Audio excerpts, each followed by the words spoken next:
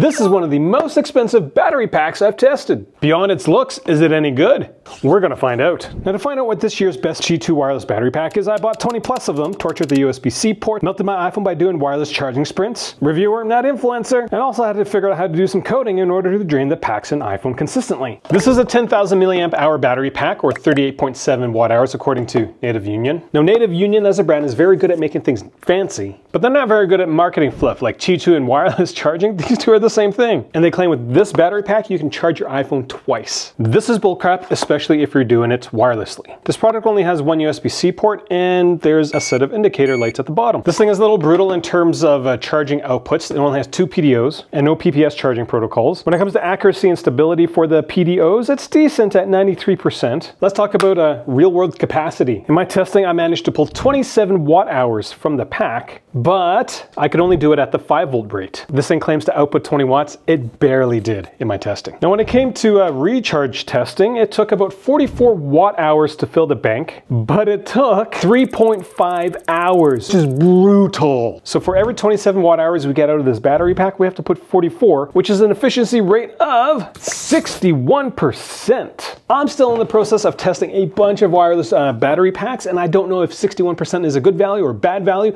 I do know that when I compare it against the normal battery pack, that is a very low value. When it came to wireless charging, it gave my iPhone a charge of 18% in 30 minutes or 2.5 watt hours, but it took the bank 3.2 watt hours to do so. That's actually a pretty good efficiency rate, 78%. Remember the last battery pack I tested? This Ugreen thing, this was only at 70 and I thought it was pretty good. 78 is spectacular. In fact, the efficiency for this product is almost double the next product that I'm going to be testing. This thing is from EcoFlow. And when it came to thermals, during discharging, this thing topped off at 40 degrees. And when it came to wireless charging, it topped off at 48.2 degrees. That 40 degrees is the limit for this product. Once it hits 40, it's going to drop from 9 volts to 9 to 5. Now one of the reasons why I like this product is the finish. It's got some leather down here, a bit of fabric right here, and the edges are metallic. So this is a premium looking feeling Qi2 wireless pack. In terms of magnetic strength, it takes 12.4 newtons to push the pack off and a whopping 38 newtons to pull it off. That is way above average. This is one of the strongest battery packs in my test group. Like, I feel very confident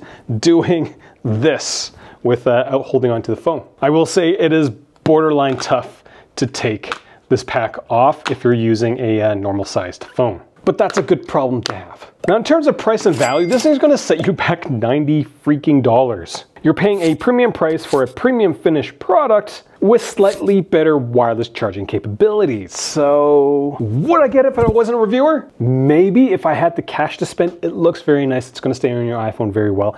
As a Qi2 battery pack, it performs decently, but as anything else, no. I'm on a mission to figure out what the best Qi2 wireless battery pack is. This is number 5 out of 20 that I've tested. I've started to get some averages, so I'm starting to figure out which one's good or bad. If this one does make it in the top 5, make sure you use my links. I'm a reviewer, not an influencer. They're not paying me to make this video. Nobody pays me to make any of the videos. I get paid through any sort of affiliate commissions that you guys help me get. Thanks for watching.